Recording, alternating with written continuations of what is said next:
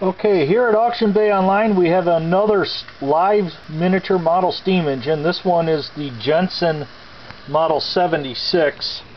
We brought this one up to a boil. It uses fuel tablets and fire to heat the boiler, and we seem to have a small leak in the steam pipe, and she's just not able to bring up enough pressure to spin the wheel and get the piston running here. It almost wants to, but as you can see on the video here, we have quite a bit of steam coming out through the steam pipe. This is the valve controls, and she's at a full boil right now. But this guy's going to need a little bit of TLC from one of you fine machinists out there, one of you live steam buffs. And I don't know if we have a crack in the pipe or if she's leaking from a joint on top of the boiler. But you can see we got quite a bit of steam coming right out through the pipe.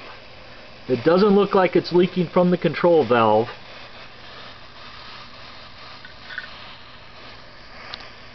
Give her another run here. It almost wants to go, but she's just not building up enough pressure, and we're losing our steam on her. So this guy is a really nice model, though. She looks like it's really been cared for. A little bit of leaking, as you can see, coming out through the face of the boiler, or perhaps through the steam pipe, and it kind of looks like it's coming out through the top of the steam pipe. But what a neat little model.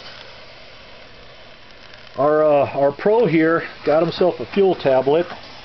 This is one of the fuel tablets like you would use that campers use out on to warm up a cup of water to rehydrate their meals.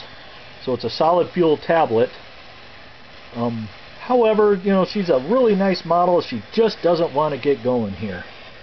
So I'm sure one of you guys out there, one of you gals, one of you pros who are really into the live steam, I'm sure that one of you guys could get her going. Here's the whistle on top. It's not quite a full whistle, it's just kind of more of a hiss. So we'll go ahead and leave her open and let her bleed off some steam here. And good luck bidding.